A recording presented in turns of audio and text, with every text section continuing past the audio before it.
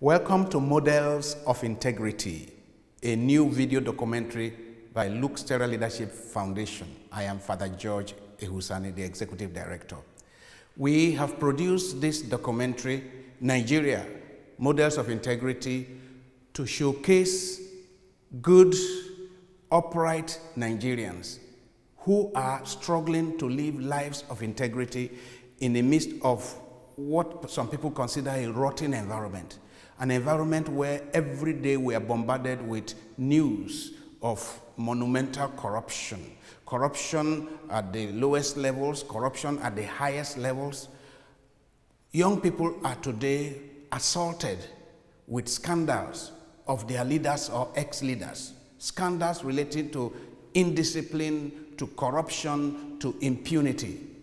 In that environment, we want to demonstrate that there are examples of virtue, there are examples of integrity, there are examples of people who have lived their life and have continued to live their life by principles, people of character, people who know that righteousness exalts a nation, but that sin is a reproach.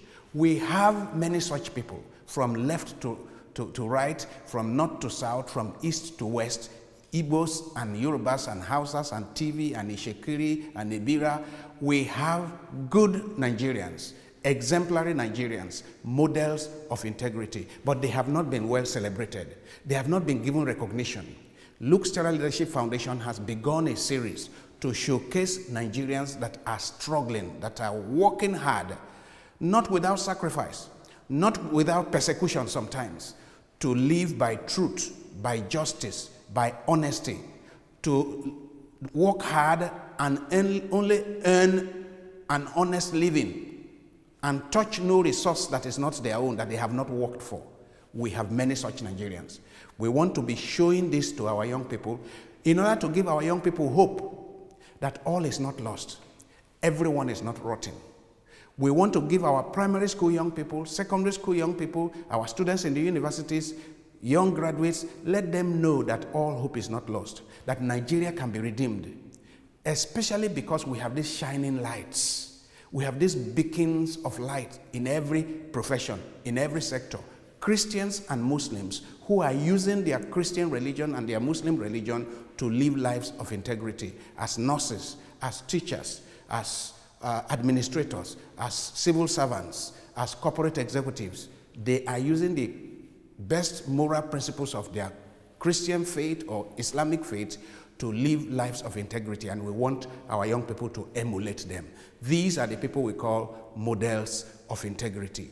I am grateful to the MacArthur Foundation that supports the production and the free distribution of this documentary, and it is part of the projects that Luke Sterra has been running along with other people to promote integrity in our society. In the last few years, we have produced booklets like this, Christianity and the Challenge of Corruption in Nigeria.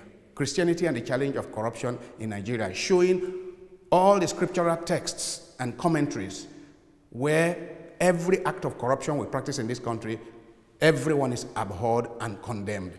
Also, we produced Islam and the Challenge of Corruption in Nigeria, showing texts from the Hadith, texts from the Quran, texts from Islamic scholars that condemn all acts of corruption.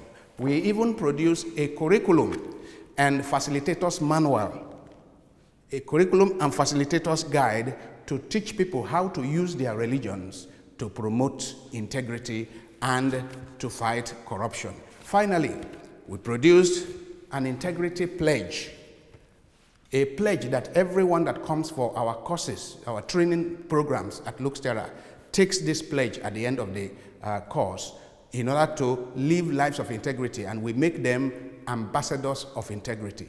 So, the Models of Integrity documentary that you're about to watch is just one amidst a whole gamut of programs to promote integrity in our society and teach people to take leadership role. May the Lord use this documentary and several other productions like this that are coming up to transform our society, to give hope to young people, to make our country a better place that all of us will love to leave behind a good legacy of justice and peace and integrity that we would like to leave for our children and children's children. God bless you.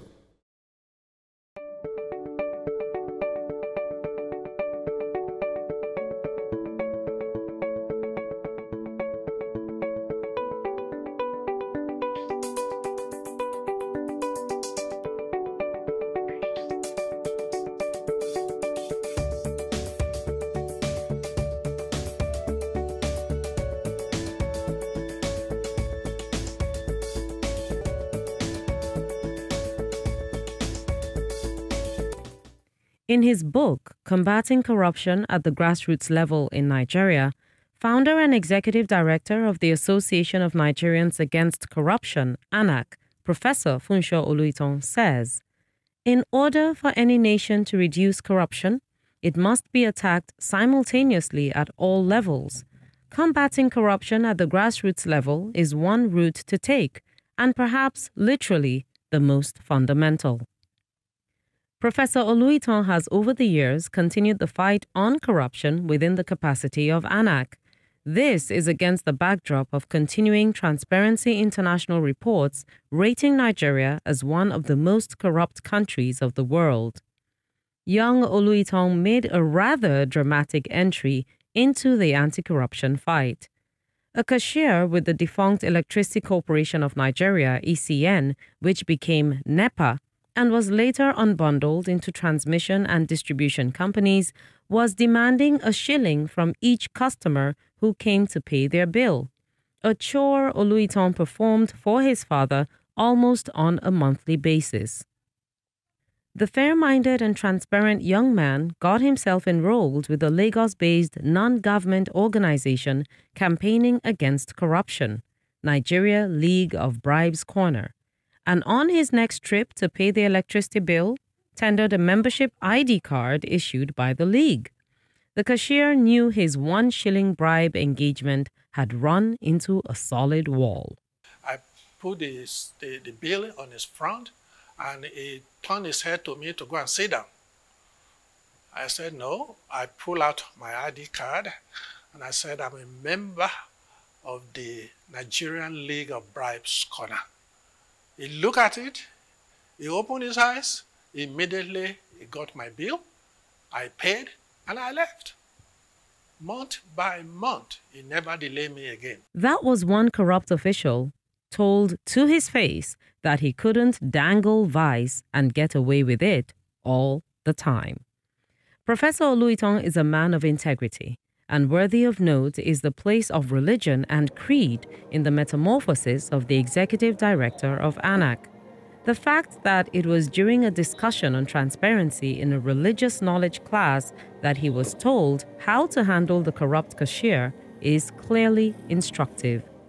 And even when he got to the Nigerian League of Bribes Corner in Lagos, that adherence to creed was still a strong factor, since he was made to commit himself by taking an oath for an impeccable anti-corruption service on the Bible. Many years on, a class of students at Ahmadu Bello University, whom he told the story of the corrupt ECN cashier, felt that the Nigerian League of Bribes Corner deserved a comeback. That was how the Association of Nigerians Against Corruption, ANAC, came into existence. But that's the easy part. The septuagenarian crusader against corruption has encountered many challenges as he battled corruption and promoted integrity. As a newspaper reporter, he made do with a salary of £18, 10 shillings at a time his colleagues in the customs department were taking home between £50 and £100 every week. So he didn't shun corruption because of a well-paid job.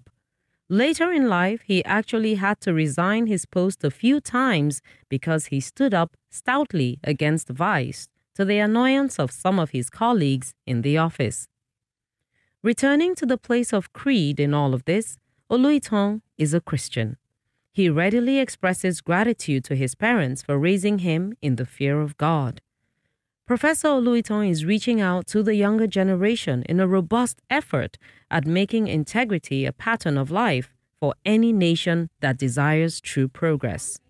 The best way is to address the youths wherever you can find them. And that is what I'm doing for the past many years, since 1984. Starting this at Ahmadu Bello University, that's a group of youths. And later on in life, we organize seminars for student leaders in universities. If you go on my website, www.anakhq.org, you will see several pictures of where I was addressing the youths, either at the university, either at the camp of youth corpus, either at the primary school level, either in a church with the youths, either in a mosque. These are all the pictures you will find. Either on the street of Abuja, you will see my picture in front of the secretariat on the street of Abuja with a PA system calling on people to come and join my vanguard. And what is his advice to those who still believe in a life of integrity in a society that seems to play down the benefits of a virtuous life? There is no better way to success than the way of honesty, transparencies, which promotes your integrity. If you live a clean life, your life will be clean. If you live a dirty life, your life will be dirty. Therefore, as a youngster, from now, live a life of honesty. Oluiton's life story will remain a reference point in the search for men of good bearings. He is blessed with a wife and children who appreciate what he stands for. That admiration, of course, extends beyond the home front. And despite the challenges as a young man, talking about financial challenges, he encouraged me that hard work would definitely pay at some point. And you would definitely agree with me that it is something that you find very hard for young men as well as women to actually want to undertake. Why would you volunteer after all? You are spending your resources volunteering. What are you going to make out of volunteering? But I was able to take that advice and eventually start up my own media outfit, Rafael Uno Promotions. And ever since, I've been growing from leaps to bounds. What really challenged me is that he has never gone beyond his boundaries, and he cut his coat according to his size. Nobody has never come to him or come to the family and tell us that he has done this, he has cheated, he has no. He is somebody that people should look at. They should copy him rather. It's a model. The Association of Nigerians Against Corruption, ANAC, continues its activities designed to reduce dishonesty in society. It is an effort that owes virtually all gratitude to anti-corruption icon Professor Funsho Oluiton.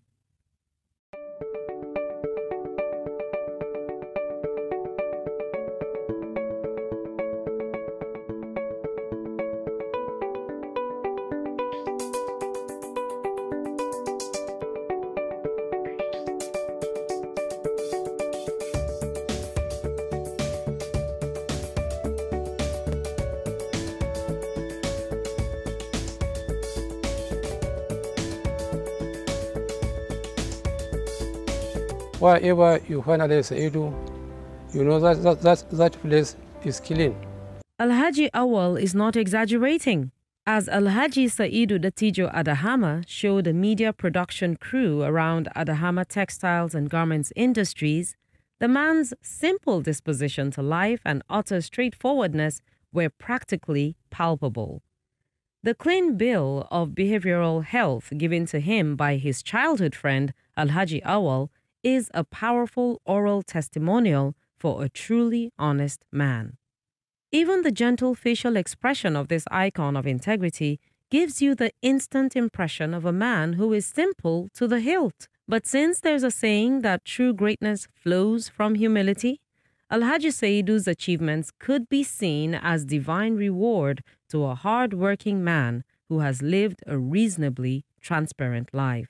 I'm happy, I'm grateful to Allah that I come from a highly disciplined family and really of integrity.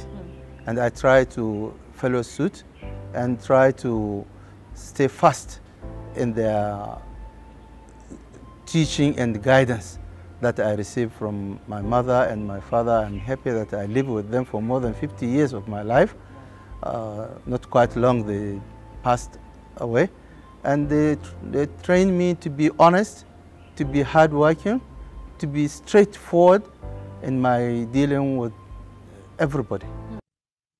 Parents, earthly as they are, would do all they can to train up a child of good morals. But for Alhaji Saidu, the ultimate pathfinder for the truly honest man is a life with a strong spiritual theme. Islam is a full religion that did not leave anything behind. And that's what influenced my parents to be what they told me on. It's all, the bases are all Islam. Islam is a religion of peace. Islam is a religion that we take it a whole way of life. So my parents were Muslims and they trained me in an Islamic way, and I started with Islamic education, and Islamic education taught me to be honest. When this textile manufacturer set out to do business, he needed a label and found his family name attractive. But he couldn't pick it up just because he wanted to. His father, first of all, drew him aside and got him to make a pledge never to bring the family's name into disrepute. Only then was he allowed to include Adahama in his business name. Nothing good comes easy. The sweetness of honey entices its seeker, but to make it to the honeycomb, you just must encounter a few bees. Alhaji Saidu held the chairmanship of Sabongari Market for many years.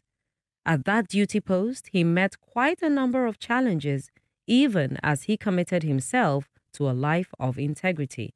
And for one to resist the temptation of making money, it is not easy. And alhamdulillah, I can say the guidance made me not to receive a kobo from anybody. None at all. None, not at all. And I am pleased to tell you that I can say, if I am not mistaken, I was challenged by several investigations after my office. People were surprised, were thinking that I have made money, were thinking that government gave me a lot of money, traders and businessmen gave me a lot of money, and so many things rose at that time. And then the government of the day then constituted several investigations to prove, and perhaps with the intention of indicting me.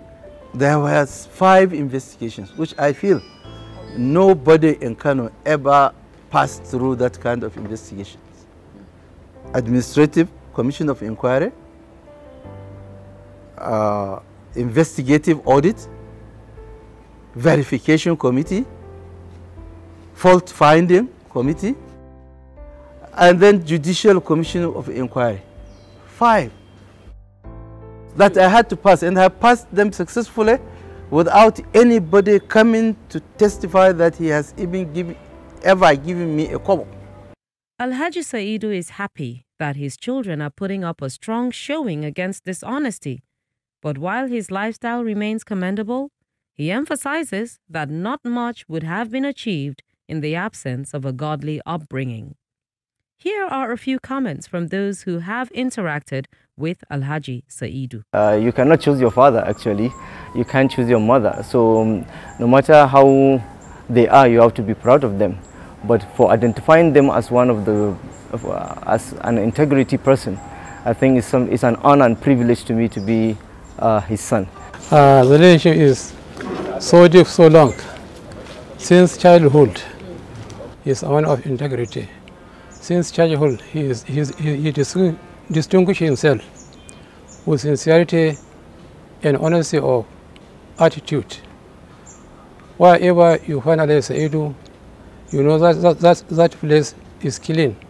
Alhaji Saidu has come, seen, and conquered many of the obstacles to a life of integrity.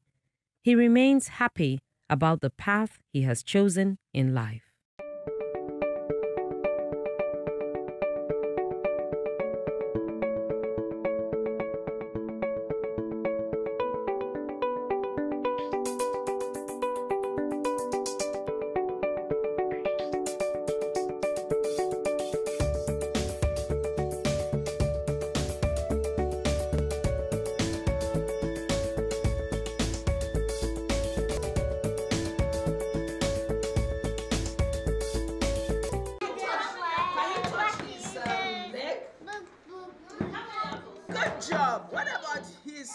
Those that take upon themselves the business of bringing up the child have a duty to be a direct example of those qualities they desire to inculcate in the growing child, young man, or woman.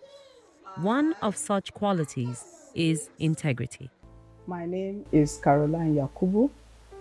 I'm married. I'm blessed with 3 lovely daughters, 2 granddaughters. I'm a teacher by training, and I'm passionate about what I do as a teacher, and passionate too about God.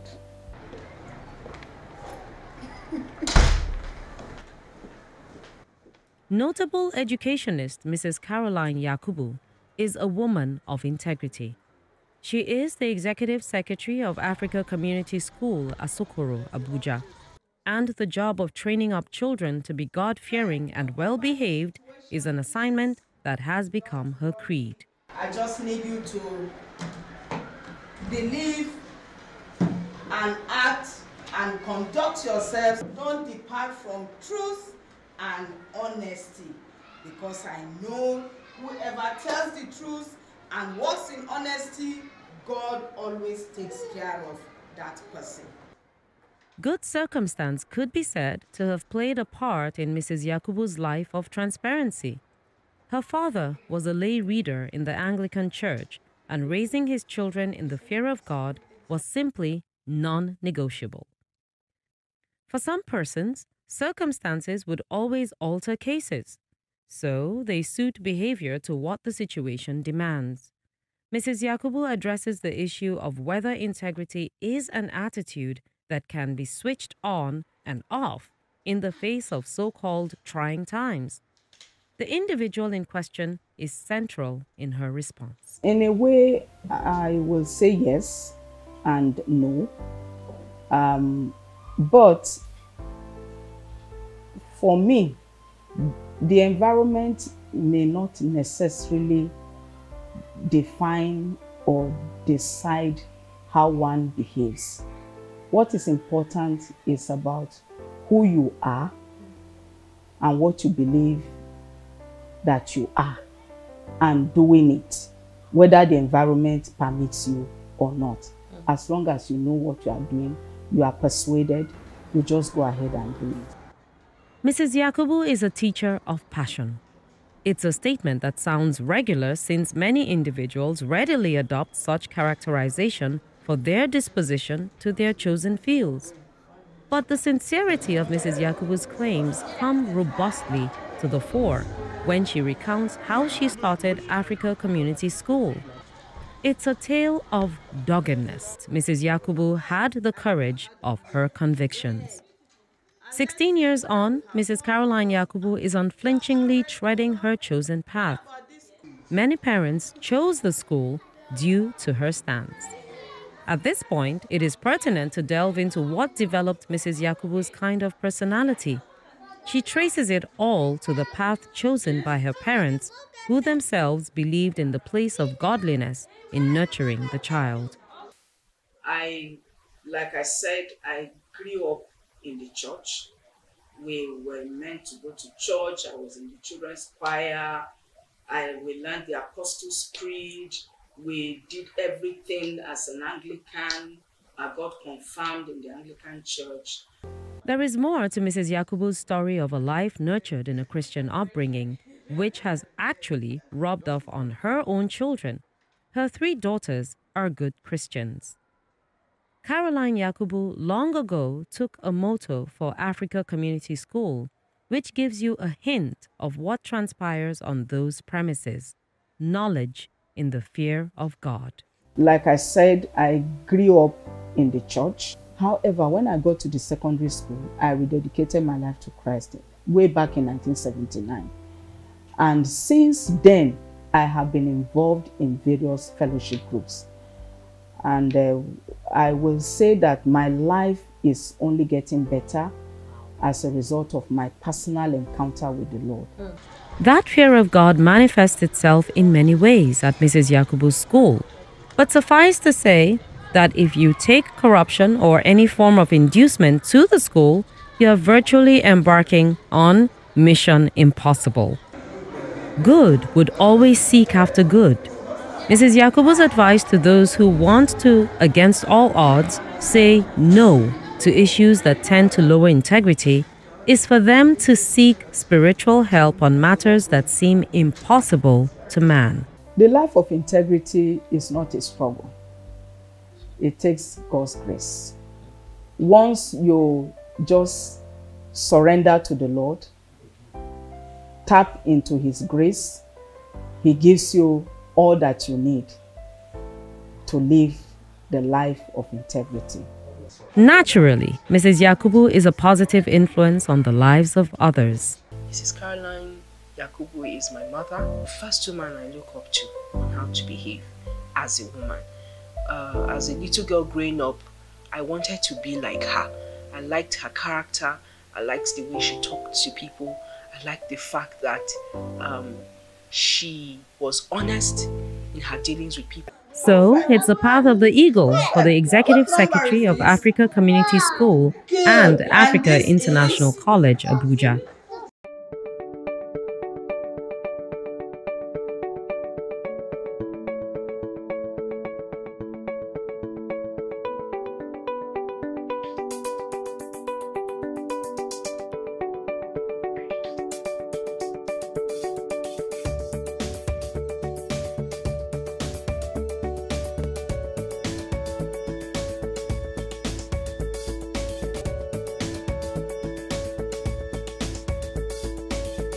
The Director General of Islamic Education Trust, IET, Alhaji Arzika Abubakar Rimo, has every reason to look back on his life and thank Providence for the journey so far.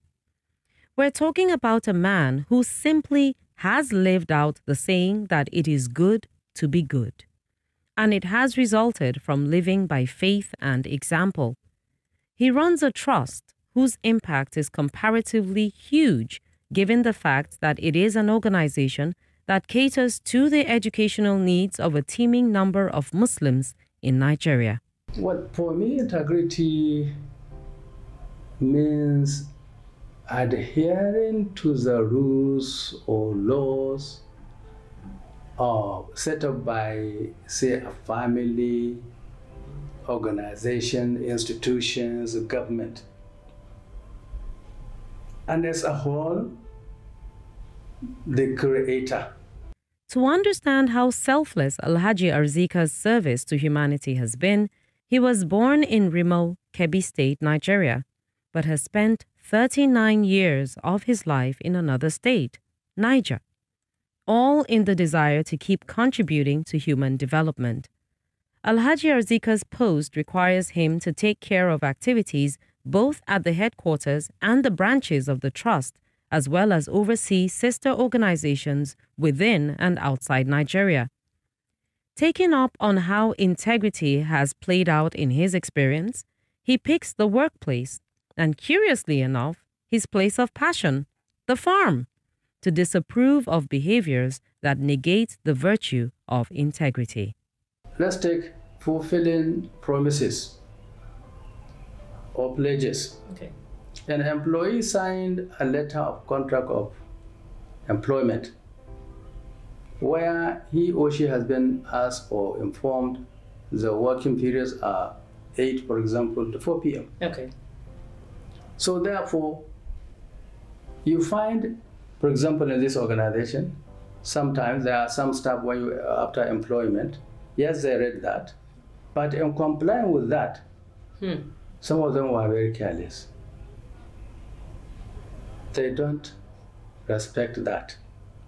That disrespect to the pledge is the opposite of integrity. It is easy to talk generally about what one expects from other people concerning examples of integrity. But when an interviewer finds the respondent using his own son to explain how he insisted on integrity, you begin to wonder whether anyone could be more forthright.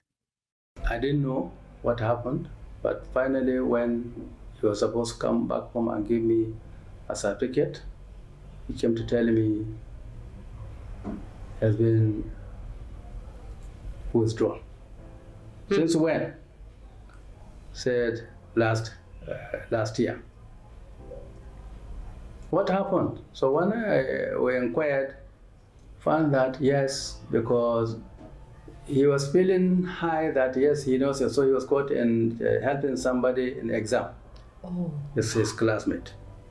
When the committee asked him to come and attend an interview, he refused. But the other person went. They called him first, once, twice. He didn't come, so they said, look, it means he's not interested. So they recommend dismissing him. So when he came back home, he told me that, I said, but why didn't you tell me you had a problem since that time and didn't tell anybody? Okay, now as a child of the family, you know, I've been sponsoring children for you. I have already paid your sponsorship up to your OND diploma. So I have finished with that one. I will not repeat that sponsorship. But when you get your admission to go to and do your study in university, I will continue. What would you like to do? Said I would like to do business. Said not here in the city. If you want to do business, go to the village. Start there. When you know how to do business in the villages, then you come into the urban area. Wow. He went there, he tried. Finally, he said he needs capital. I said, I can't give you capital for business. But I have a farm, you can go and do casual labor or daily labor. I will pay you. I will get your money for capital, then he worked on my farm for 1 year. Then I paid him. That's what he started the business with. There is no doubt, after that experience, father and son developed more respect for each other. But behaviorists would give anything to have the likes of Alhaji Arzika advise others on how to pursue a virtuous life in a situation where not a few persons would settle for, if you can't beat them, you join them. Consistency in doing the right every time, everywhere, will solve the problem. And whatever one suffers as a result of that, let him donate that to the cause of living together. Whether he or she believes in God or not, but for living together.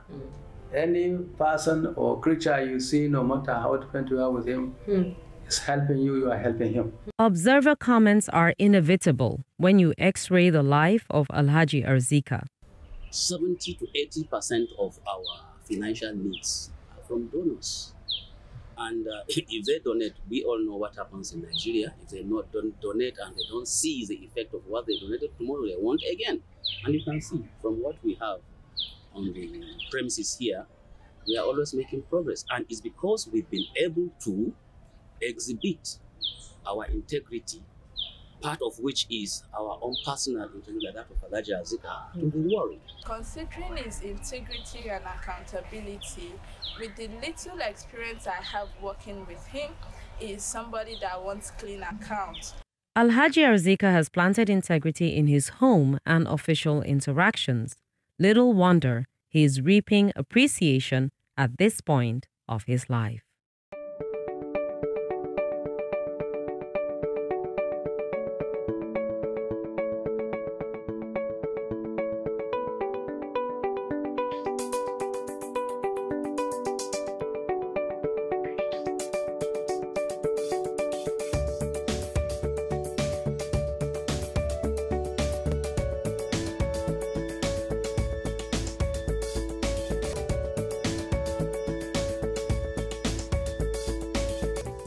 Born 73 years ago, Diokpa Patrick Anyameluho started school in Asaba, capital of present-day Delta State in Nigeria.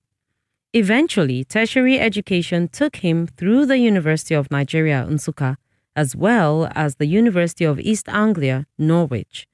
He was a pioneer in the Nigerian Youth Service Scheme in 1973 and 74, where he served at the chemical laboratory in Kano.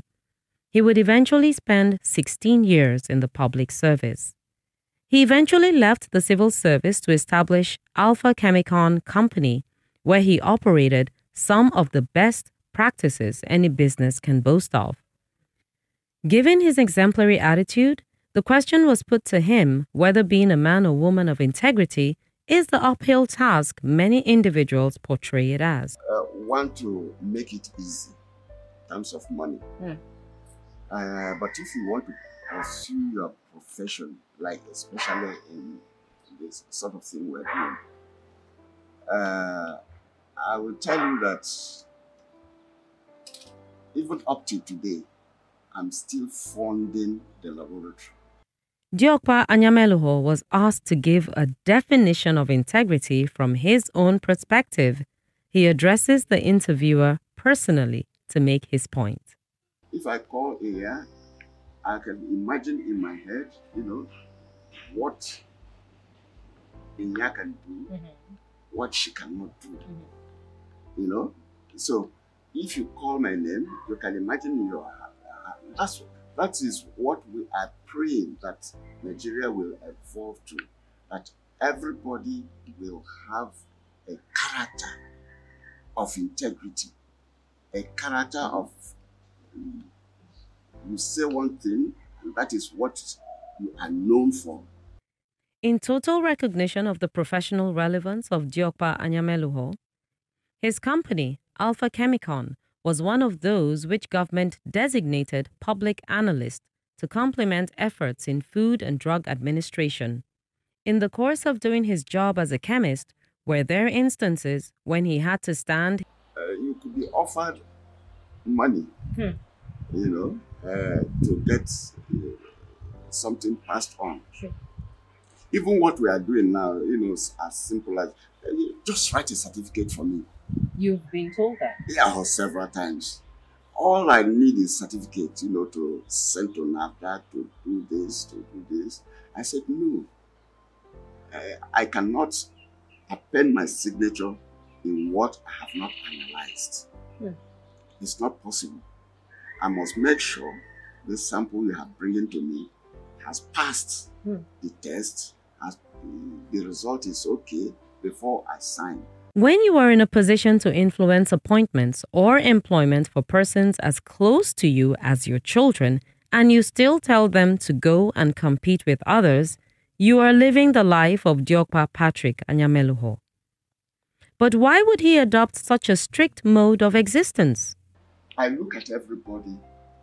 We are the humanity of, we are all the same before God. Right. And if there is a job, the vacancy out there, all my children should compete with everybody. And it is the best that should be selected. I should not influence anything. If she's the best, let her be selected. If another person is better than her, let her work harder next time to be the best.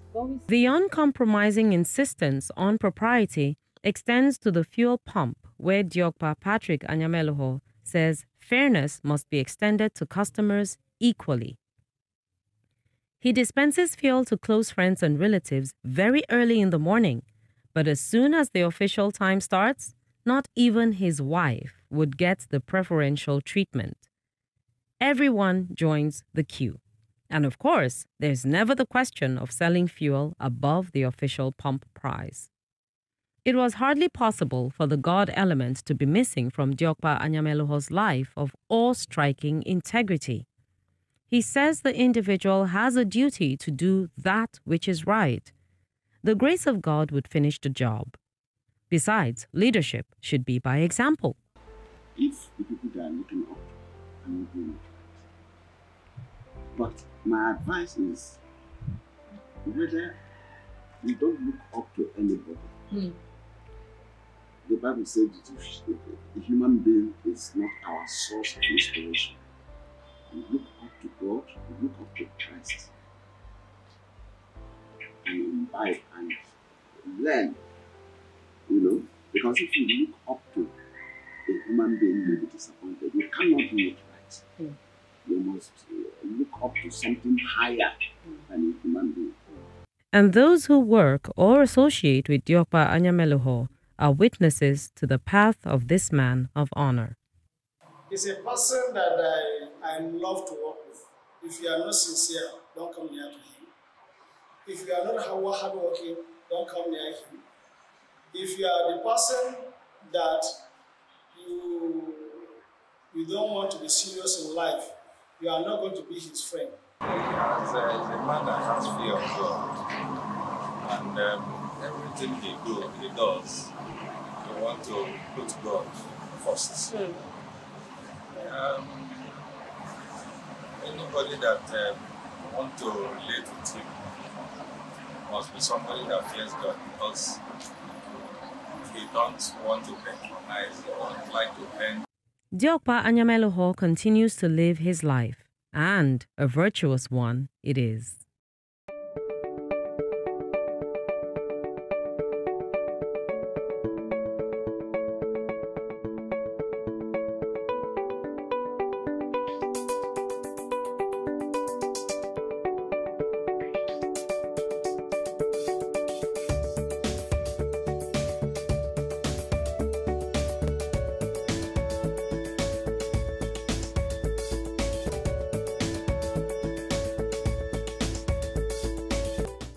It is not clear whether Federal Airports Authority of Nigeria's staffer, Josephine Ugu, is conversant with the saying, virtue rewards itself.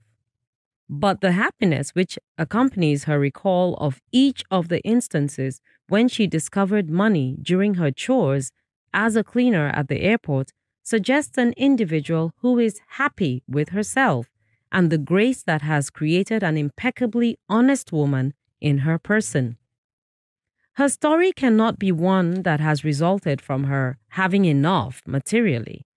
Mrs. Ugu is indeed a woman of very humble circumstance, yet she is today one of the first Nigerians that can speak of a personal life of honesty. Her story has gone viral on the internet. Mrs. Ugu links it all to a prediction by her church pastor to the effect that she was going to come to real grace by her acts. She did not quite doubt her pastor at the time of prophecy. But like the biblical laughter by Sarah when she was told she would have a child at an old age, Mrs. Ugu knew her own circumstance and her membership of a society where you get known more when you are a man or woman of means.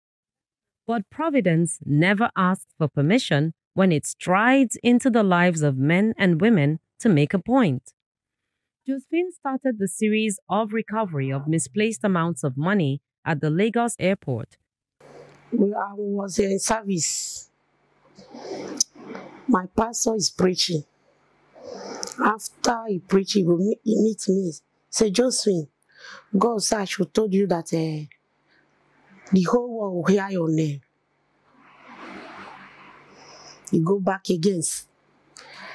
He said it the second time. God said that the whole world will hear your name, Josephine. I said, me. It's okay. The third one, he said it.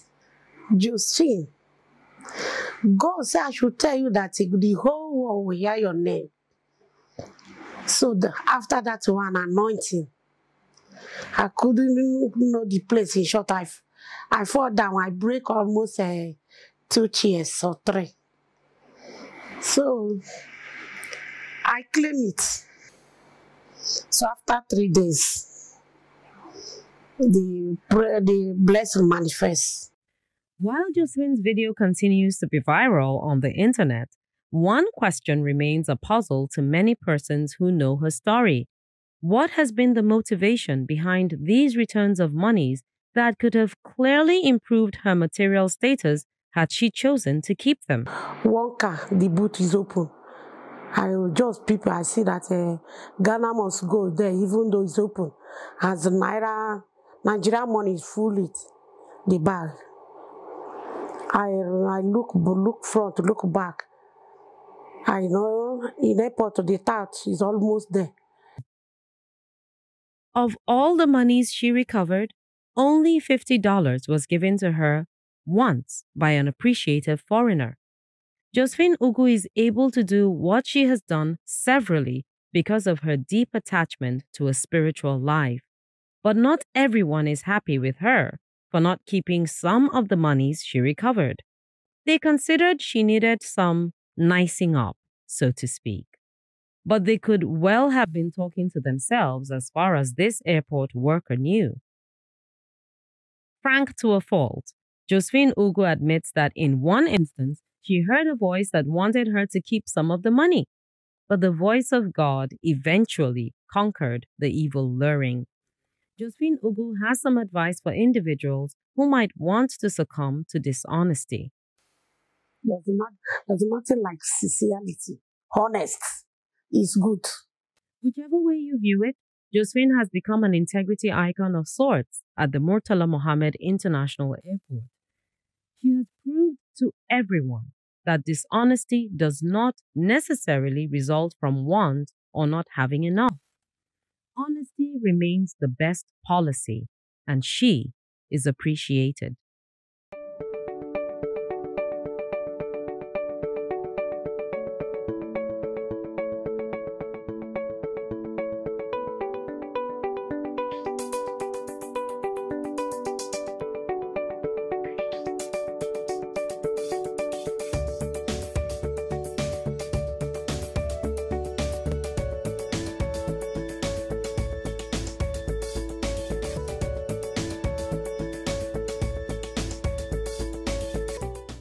We are monitored by so many people in our day-to-day life, but in the hustle and bustle that fuels living, we could think sometimes that we are completely on our own, unmonitored, and for some, on a loose rein that gives them the feeling of not needing to care about anything in the world.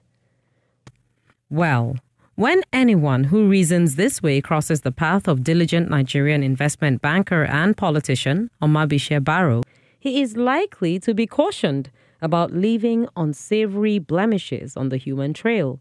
Omabishe Barrow was born in Lagos, Nigeria. He has engaged in academic activity that has shot him up to huge heights in terms of certificates taken from the endeavor. Barrow is the dream that powers sincere desires for a noble character. An interaction with this paragon of honesty is just a rewarding experience. Well, I think the simplest way to think about it is to say every time you make choices, are your choices the right thing? Can you do the right thing all the time, every time, whether people are looking at you or people are not looking at you?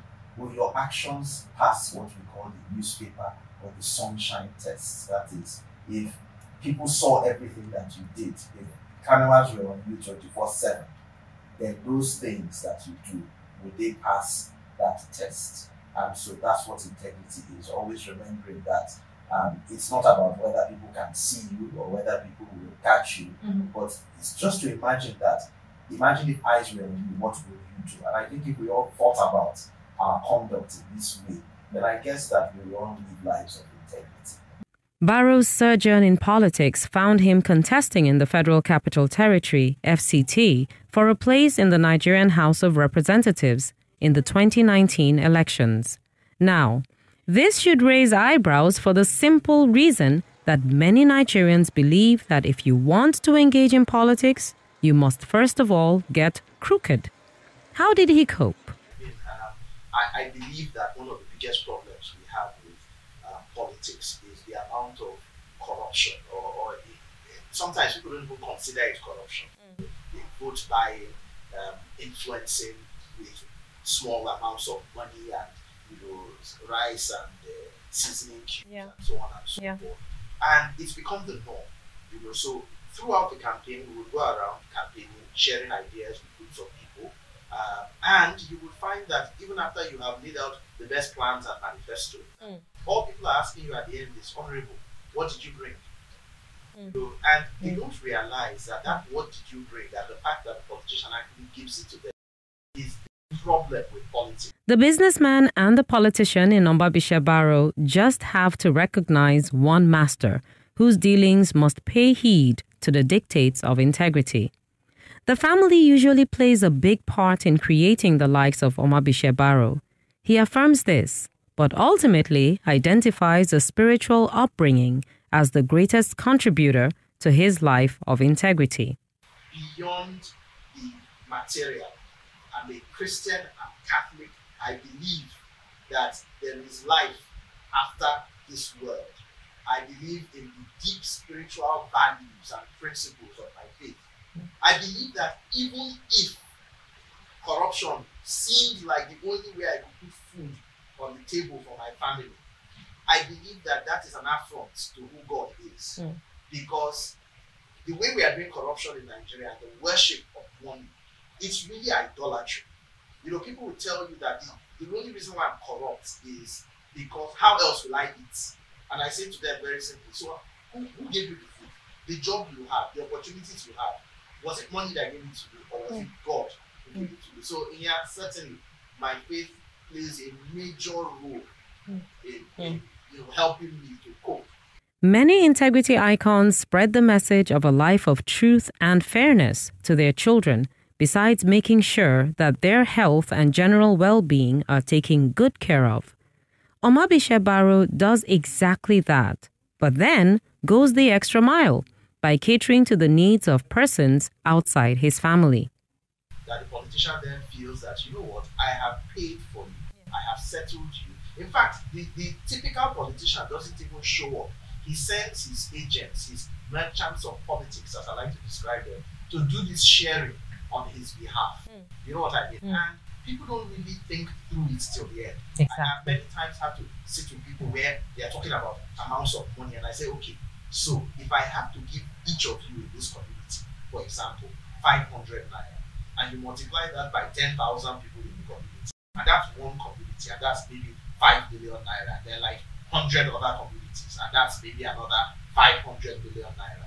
Have you ever thought that if an ordinary politician running for the House of Representatives could dig up 500 million naira just to use as sharing money for people on the streets? Where do you think he's going to get? What do you think he's going to do when he gets into the House of Reps? Barrow tells young people that it is still good to be good. They should start out towards a noble life by redefining success correctly. And in the background is the voice of a grateful woman for meeting the personality called Ombabishe Barrow. Mrs. Kemi Barrow cannot hold back the delight from having a husband she's proud of. Ombabishe Barrow lives the life of integrity. He breathes in and out integrity. For as long as I've known Ombabishe Barrow, which is almost 19 years now, he's not changed. From the moment we started dating till this moment, Ombabishe Barrow is a very principled man. What he says is what it is. Kemi Barrow got hit by, so to speak, the positive cyclone Ombabishe Barrow has become to so many people. 19 years and counting, and Mrs. Barrow is still full of gratitude for meeting a man she simply calls Bishe. He has rubbed up on me completely. I share with him everything he shares. I believe in everything he does. Most importantly, Bishe Barrow determines what is right and wrong. His moral values are very high. And he applies that into everything he does. Barrow's company once bidded for a job.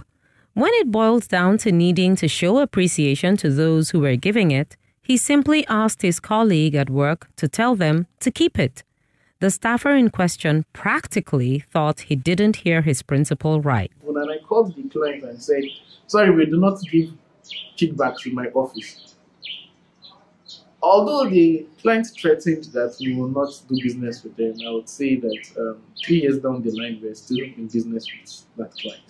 So I'm glad that I stood with him. I gave him the benefit of doubt. I believed in him, and I have walked into offices here in Nigeria, and I have told people bluntly to their faces that we do not give bribes. It's been a short account of the life of Omabishe Barrow. It's a route he remains grateful to ply.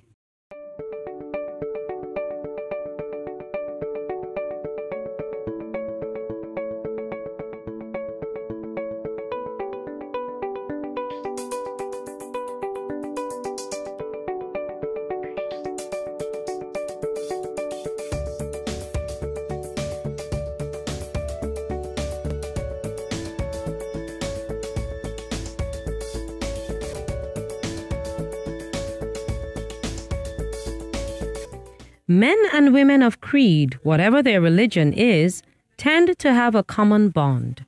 They harp on the fine points of life and living, and religiously stick to the courage of their convictions on integrity. Niger State, Nigeria, should be grateful for having such an individual in its bureaucracy. My name is Alhaji Idris Usman Issa. I was born on 21st May 1956 to the family of Alhaji Usman Issa, popularly known as Medaria. Alhaji Idris started formal education at Ireti Primary School, Ikoyi, Lagos. Still in pursuit of education, he returned to Bidda, Niger State in 1966 due to the political upheaval in the country. In 1978, he graduated from Ahmadu Bello University, Zaria, with a Bachelor of Arts in History and Political Science. His work life started proper in the Niger State Civil Service as an administrative officer. He acted as permanent secretary at 2 different ministries in the state. Office politics kept him away from confirmation as a substantive permanent secretary until retirement. He recalls a profound act of integrity in those years in service. Well, I was in one ministry, and the boys, my peers, they wanted to cheat the government. They forged my signature, wanted to, so that they can make away with about 2 billion naira. But the bank officials realized the difference between my signature and their signature, and our attention was drawn to it. Wow. So, and I pleaded with those who are my seniors then to just to forgive them, and I cautioned them against such malpractices, and advised them to study hard rather than pilfer government funds. Mm-hmm. And one of them became a graduate later, and he was highly grateful for my counseling. Once an anti-corruption fighter, always a crusader against vice. It wasn't long before Alhaji Idris had the opportunity to prove his integrity again. I was made a secretary to a security committee to address security problems as they crop up in Niger State, and also a co-signatory to the account. But when my boss presented 2 checks or so, the first check he presented, I signed. Then he brought another one. I said, no, this is not how to go about it. There is need for proper documentation. Exactly. So that, because we don't know when we'll die. Let them, whatever we do, let it be documented so that whoever takes over will know that the money given to us was spent wisely. So, and he was annoyed. So he took me to the secretary to the state government, although we did not meet him. The PA was saying I should seek for forgiveness from him. I said, no, how can I seek for forgiveness for having done nothing? I can't seek for any forgiveness. But when the governor was later informed, he sided with me publicly. Though later on, he told the secretary to the state government that this your man, he doesn't know where the wind is blowing. So that was what happened. Wow. And that even affected, I think, my confirmation as a permanent secretary. Alhaji Idris was lucky that virtue was rewarded there, obviously with the blessing of the governor. But why would he act up to 18 months without being confirmed as a substantive permanent secretary? Because of my nature. Because I refuse to bend, to satisfy their wishes and so that was the reason. Not that I did anything bad per se, and they too know that I was not guilty also. Right. So and I served for 35 years, and I thank God for the service I rendered. Because even if you go to any of the places that I serve now, and you ask for me, they will willingly come and they will even defend me. Yeah. Alhaji Idris's steadfastness in his anti-corruption stance stems from his religious beliefs. The incorruptible civil servant is grateful for his Islamic upbringing. He acknowledges that this has played a big role in forming up his character. Going back to his civil service days, Alhaji Idris's experience was such that after serving as permanent secretary for 18 months and wasn't confirmed, it didn't matter to him that he had to revert to the post of director. For him, God's time had to be the best. Alhaji Idris is married with 5 children. He urges young persons to bid their time and assures them that a fat bone still gets to a patient dog. Whether he likes it or not, he will one day die. And God will request him to give account of his stewardship. And one thing we should also bear in mind is that whatever God has destined for you will not miss you. Whatever he has not destined for you you will not get it. Even if it is in your mouth, you want to enjoy it. But whatever God has planned for you, it will be yours. Nobody will prevent you from getting it. It's only fair to seek comments from someone who knows Alhaji Idris. That we thought that he's a bit strict to some extent, not realizing that that's the way forward. Because he makes sure that everything we do it right. What is wrong, we left it aside. So to some extent, even back in school, he makes sure that we are that obedient, and once he says anything strange with us, we should don't even take him 30 seconds to start questioning where do you get it from who, from where are you taking it to, and we'll now start preaching to you that this life is nothing. Well, if you take it gradually, you might go somewhere. But once you try to rush it, before you know, to lead you to certain things that will make you regret later in life.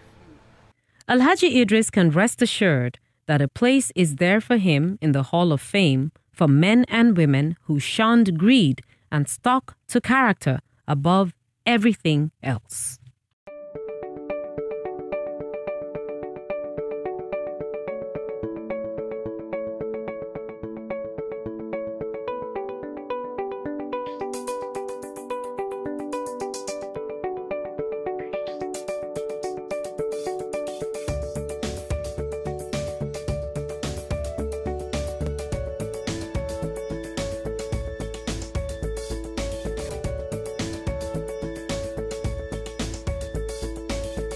Born in Funtua, Nigeria, some 50 years ago, Professor Usman Zunurain is a man that has simply stayed true to his belief in living a life of truth and honesty. After duly taking the primary and secondary school certificates, he studied law at the Bayero University, Kano, and was called to the bar on March 19, 1996.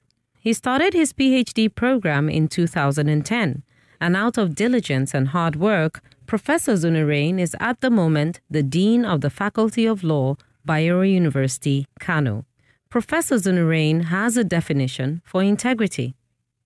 A cherished value, I think that people try to have some set of principles, that may be dictated out of their ideological beliefs, out of their maybe religious beliefs. Purely you are trying to live very, upright, type of life. You want to lead a life which is to the best of your ability, you know, according to the set of values, principles, and other things that the community cherish and you also believe in.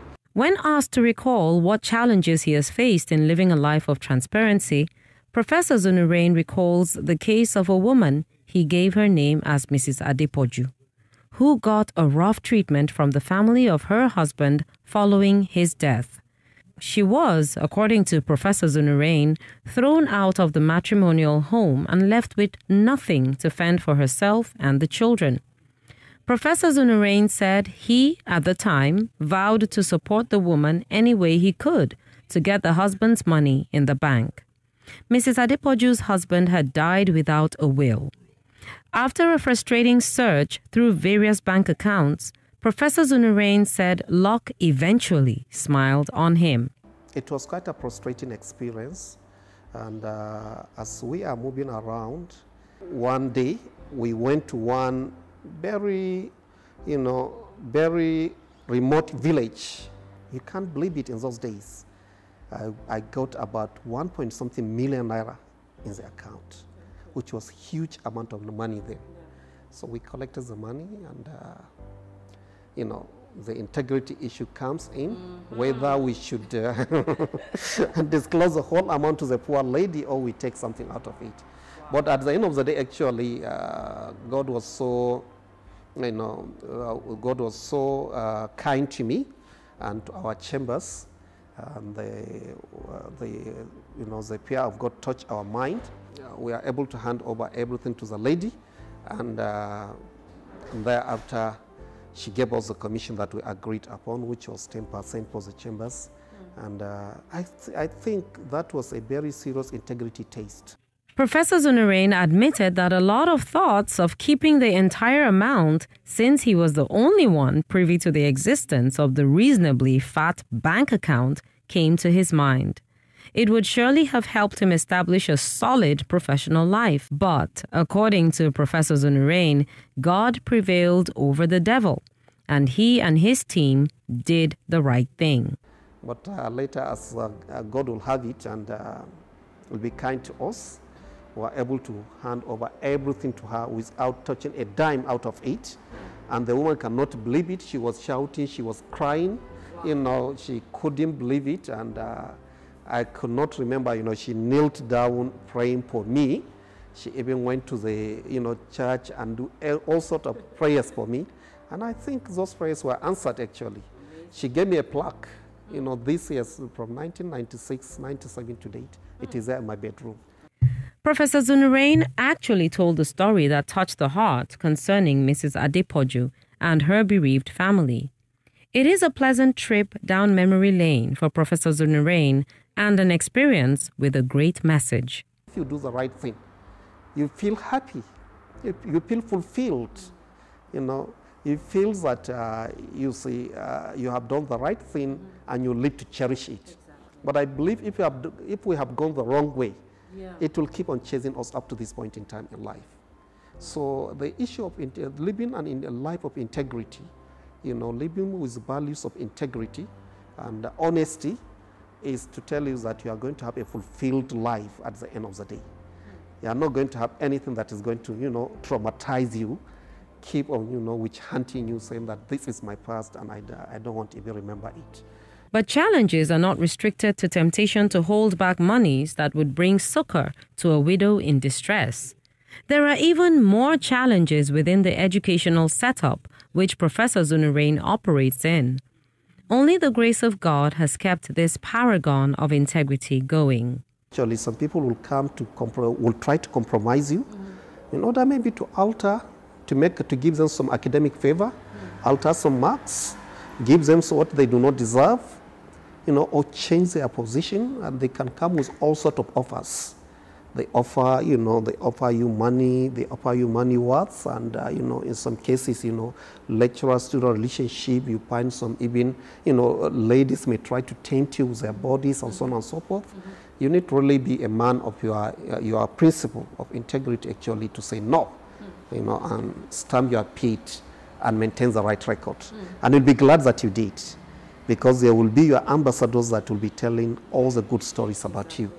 And he attributes the ability to resist these many temptations to none but God. All the temptations are there, but God in his mercy actually keep us, keep us, I can't say well above board, but keep us actually going, alhamdulillah, and we are a little bit not succumbing to the temptations. And Professor Zunurain is appreciated by some individuals who are close to him. Of course, if you ask me, I would tell you that integrity is another name for Professor Usman Muhammad Shaibu Zunurain, kind of training he had right from home. To be honest with you, right from the days, our university days, he has always been a shining example among the lecturers during our time. And he was a mentor, and we always look upon to him, that we can always confide on him. And he was very committed, dedicated, and devoted to his profession, and he discharged his responsibilities diligently to the best of his ability. Professor Zunurain's life of example is likely to continue to attract endorsement from individuals who cherish a life of integrity.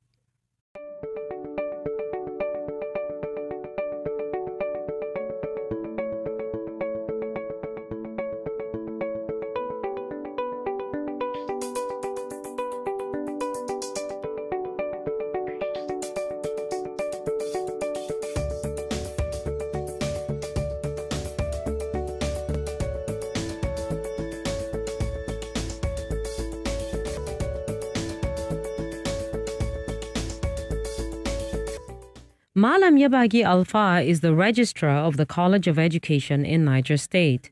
He went to primary school in Kano, Kaduna, and Katsina, all in Nigeria's northwest. Secondary school education, however, took him to Sokoto, from where he went to Zaria for tertiary instruction.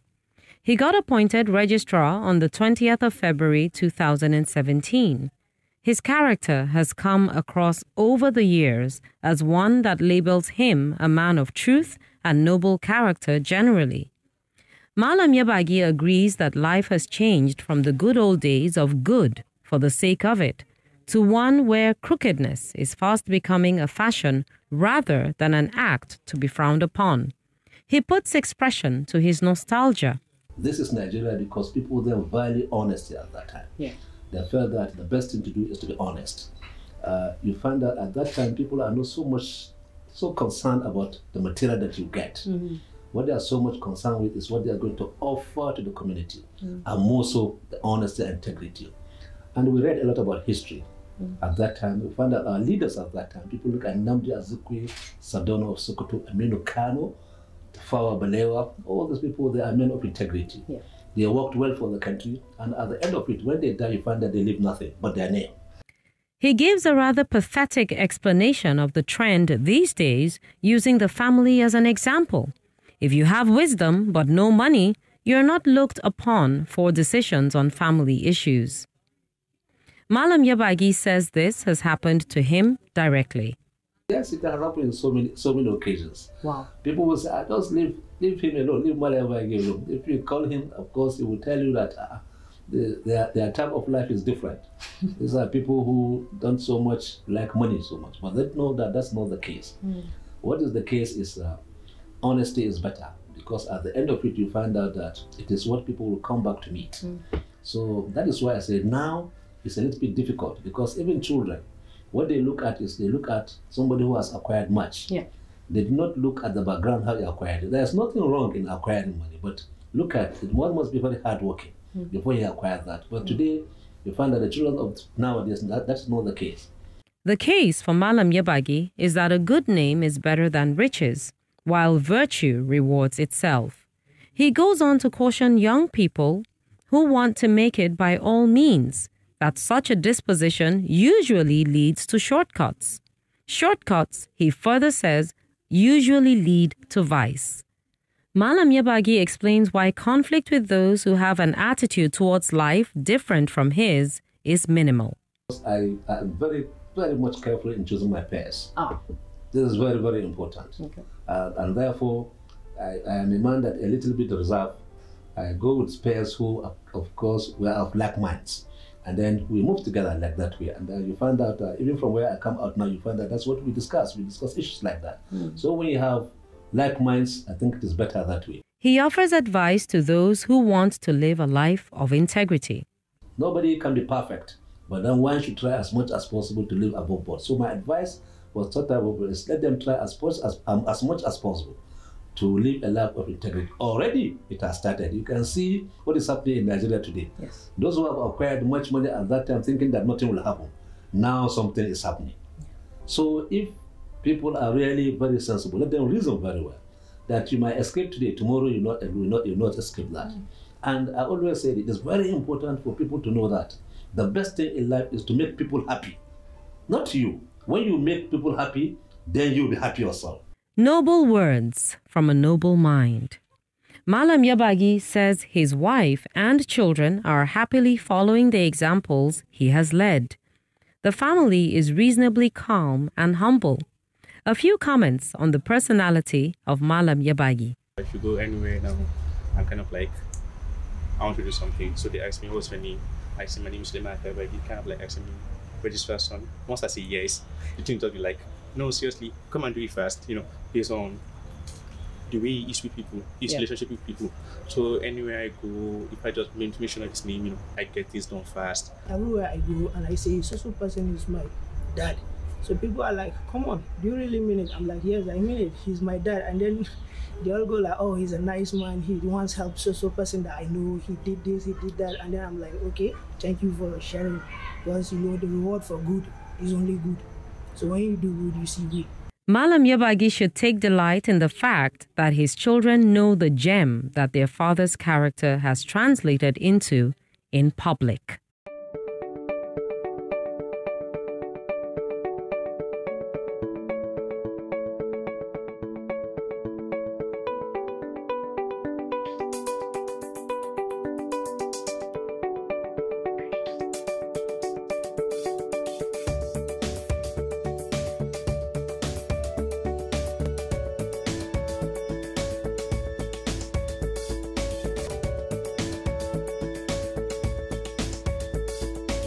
Said my name is Mrs. Irene Anenye from Anambra State.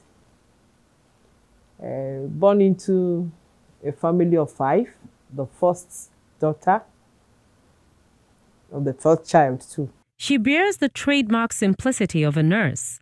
Part of it is a smile that is as relevant to recovery by a patient as the medication from the doctor. The Abuja edifice of the Garki General Hospital has seen only a few individuals with this lady's noble heart and character. Patients see hope when Mrs. Irene Aneye caters to their needs. Irene Aneye attended primary and secondary schools in Enugu. After that, she went into a profession after her heart, eventually qualifying for intensive care nursing. That's beside a degree in sociology. She's currently head of nursing services at the Garki Hospital, Abuja. Aneye is an icon in human care, one that brings a conscientious attitude into her job. What's her understanding of integrity? I believe that integrity, what exactly it means to me, it's be yourself at any time, the top of your profession. Giving out your best, putting yourself in that shoe, what you expect others to do to you. I believe that's what it means to me. Being at the top of your game, doing it right, being positive, being in a situation where others would like to learn the good aspect of you. Be yourself and be truthful. Mrs. Aneye has surely listed virtues that are not going to be acquired and exhibited with the drop of a hat. They require a will, since they would bring about challenges. How is she handling that? There are many storms. There are many. Nursing profession is a profession that has a lot of people working as a team. And being you, the one very close to the patient, you face a lot, both from patient relations, from patient itself and from other professionals. Where I mean the doctors, the pharmacists, the lab technician, lab technology, every bit of it, you are the center. So it takes the grace of God for you to be able to put this teamwork that all of them will believe in you. And where the integrity comes in is, it's a profession that people want you to shortcut so many things. Really? Yes, yes.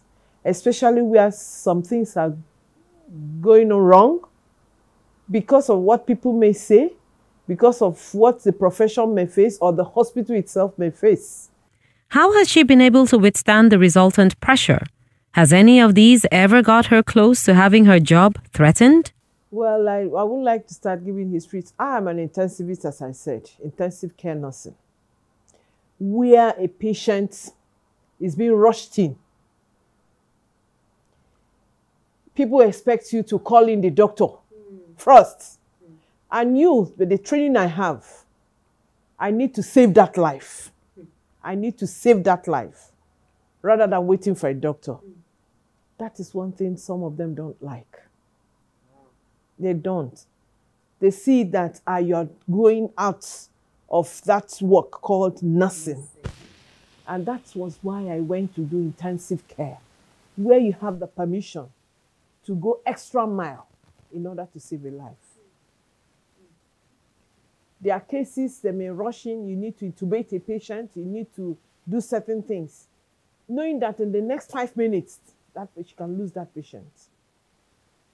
But what it takes is that you know what you're doing, you go and save that life and get that patient back. You damn any other consequences. Mrs. Aneye says there are instances where she disagrees with prescriptions she might consider as potentially harmful to the patient. She would decline administering such prescriptions with good reasons to back up her stance. Obviously, Mrs. Anaye's experience as an intensivist is a huge plus for her unit at the hospital. Mrs. Aneye says her family has been a major influence on her professional disposition. She comes from a Christian background that taught her the place of faith in God and faith in her fellow man. There's that teaching. Be steadfast. Be straightforward. Always say the truth. It will take you a long way. And being a Catholic in our profession, in our lives, the catechism we had then had a great modeling in our lives. You go to church, there are certain things you do. They will tell you go for your confession. There are things that may be forgiven, knowing that you don't know when it is. But there are things, if you truly know this is wrong and you go and do it, you need to call on your Reverend Father and explain. Some of these things modeled our lives. She says young people should not join those individuals they can't beat in unscrupulous endeavors. Rather, they should stick to the courage of their convictions on the platform of integrity. Some of the young ones now believe it's the money. You came into this profession not because you want to be a nurse, but you believe that once you're a nurse, you are being paid well. The in thing now is the issue of abroad. Everybody wants to go out of the country. But they forget that you can't mess up there. So if you don't start now, if you don't start in this country to do the right thing, even if you go there, you can't fit in. So many have gone. We've gotten reports. 2 weeks, they are thrown out of the hospital. Yes. They won't tell you because they are ashamed coming back home. But you see that some of them I've met, if I travel, are no more in nursing. They will tell you the story. But somehow, I couldn't meet up. But if you see the good ones who really know what it is, having the background, having the taproot here, they are doing excellently well. But how do others see Irene Aneye? We've been taught right from day one that a good name and a good character is better than money, gold, you have your pick of whatever the other option is. You have to keep yourself on the right path. You have to show good character, show good morals, keep your integrity and your name straight. That's what I've been taught since I can remember. She understands when there is a patient who is in difficulty, who is a complex patient, and my request in terms of what needs to be done for that patient, she actually understands. And the issue of actually responding appropriately and responding in a timely manner, she totally understands that.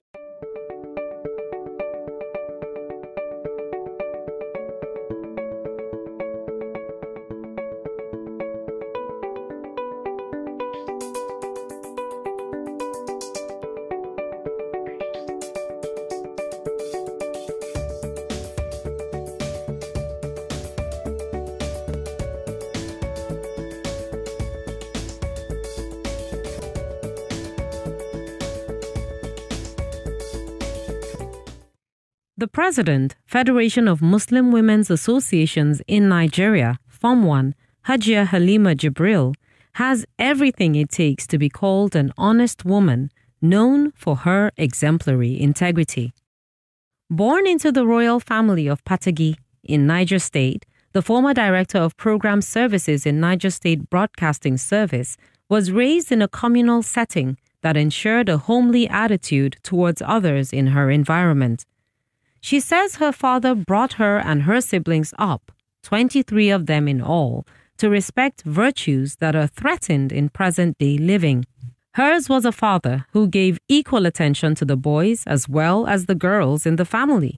Hajia Halima recalls an instance when her father cautioned her when she came third in her class examination at Missionary Secondary School in Bidda. It never happened again. She led her class for the rest of her secondary education and actually made grade 1 in the school certificate examination, a record in the school. What is her definition of integrity?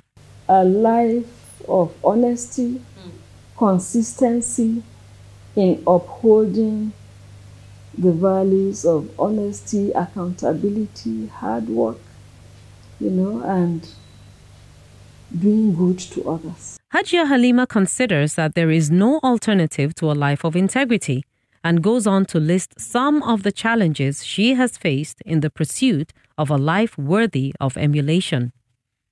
For instance, when I was a civil servant, and my principle is zero tolerance for corruption. I will not inflate prices for anything. I will not allow myself to be used to do anything like that. To the extent that even though I was a senior member of the management, sometimes I will be sidelined. Yes, I will be sidelined because they know your style. Because they know I will not budge. Yeah. 2, I'm also a believer in merit. I don't believe in mediocrity. If there's a job to be done, get the best qualified person to do it. So in my department, you will not offer me a substandard, staff for a job because I know I will not be getting results. And I cannot live with that. So I will not allow it. In a situation where the question is not if there will be an abuse of process and standards, but the volume of the infraction that would happen, Hajia Halima must have faced an uphill task. She recalls a specific instance when she was head of programs at the former Federal Radio Corporation of Nigeria in Minna. In fighting corruption, I have lost some money because I refused to give bribes. Yes, I did some work somewhere, and because I'm not playing ball, in fact, I had to come out openly to say, look, as a civil servant, I never concurred to issues of corruption.